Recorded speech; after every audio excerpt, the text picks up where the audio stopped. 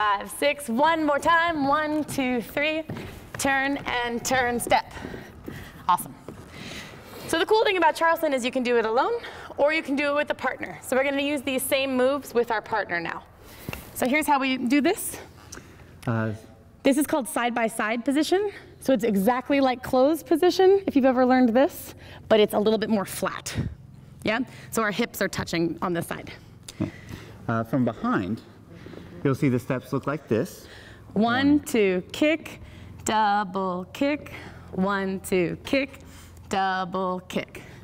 So now what we're going to do is first we're going to show you how just the follower can do her turn while the leader just keeps doing basic Charlestons. It's going to look like this.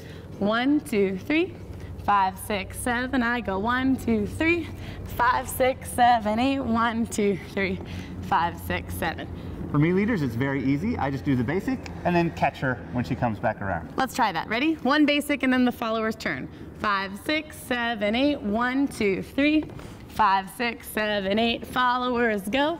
5, 6, 7, 8. 1, 2, 3. 5, 6, 7, 8. Nice. Let's try the same thing for the leaders.